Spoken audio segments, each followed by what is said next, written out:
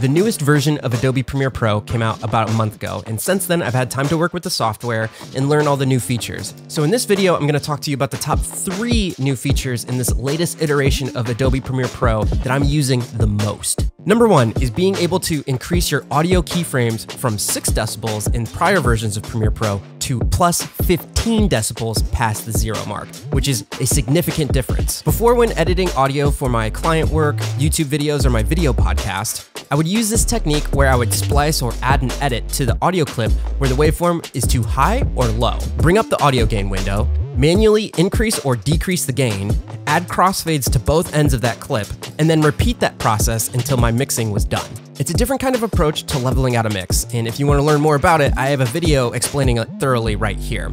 But one of the main reasons I use that technique in mixing out my levels is because 6 dB for your audio keyframes is not enough headroom to just give me more level on my audio clips. Now with plus 15 dB, you can hear the difference. One way this feature could improve in future iterations of Premiere Pro is if when you move the audio keyframe up and down on the waveform, you can physically see the audio waveform go up and down, which would be amazing. Real quick, if you're enjoying this video, go ahead and give it a thumbs up. Number 2 is auto reframing your sequence. If you create a lot of content for social, or you're repurposing your 16:9 videos for social platforms like TikTok, Instagram, and Facebook, then you have to be using auto reframe sequence.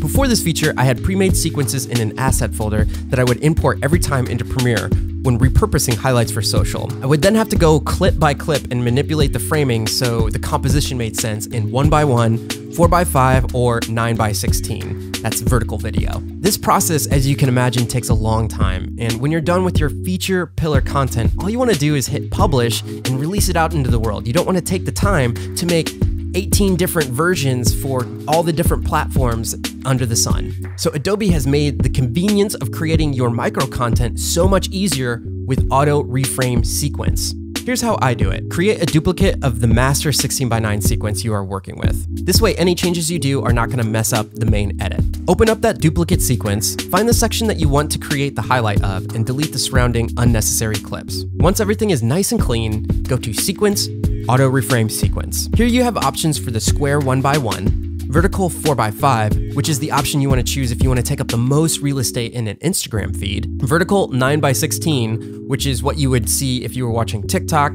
Instagram stories, or IGTV, as well as what we're used to, horizontal 16:9. If you want a complete analysis of aspect ratios and what you can do with them in Instagram, I have a thorough video explanation right here in the corner. If you know the motion on camera is slow or fast, you can tell Premiere that before it analyzes the sequence. I normally just go with default though. If you already have preset movements on some of your clips, you may want to nest the clips in order to keep those movements. Otherwise, just go with don't nest clips. Hit create and Premiere quickly analyzes your sequence, doing its best to auto reframe your clips to the provided aspect ratio. And I have to be honest, when I first saw this feature debut online, I thought it was a gimmick. I was super skeptical that it would not work as intended. But after using this feature for about a month, man, does it do a fantastic job. One little hiccup that I've found consistently, which really isn't a hiccup because it's still doing its job, is when you have 2 faces on camera. Premiere has to choose which one of those faces to feature in the frame. Much like TikTok and the whole face tracking feature when people do that game where they're looking one way and then they turn around, like TikTok has to choose which, okay, whatever. If you don't watch TikTok, I do. You should probably check it out because man, it is addicting. But if you ever do run into any hiccups in the framing, all you have to do is highlight the clip and go manually change those keyframes, which is a lot better to do for a couple clips as opposed to a whole sequence of clips. Before I continue on to the last feature, if you are digging the content, go ahead and hit that subscribe button because I want to hang out with you more. Okay, the very last feature that I've been using all the time in Premiere Pro is the capability to map the ease out and ease in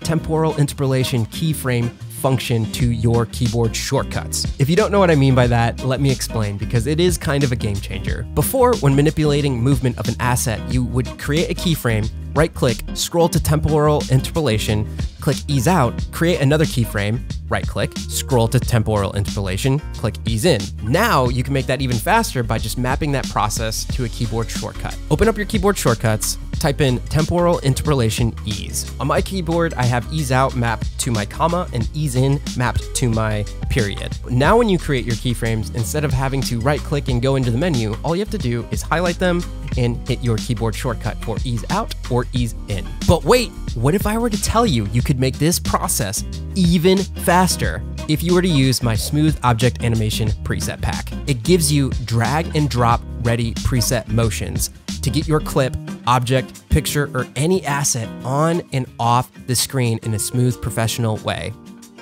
You can check it out in the description below.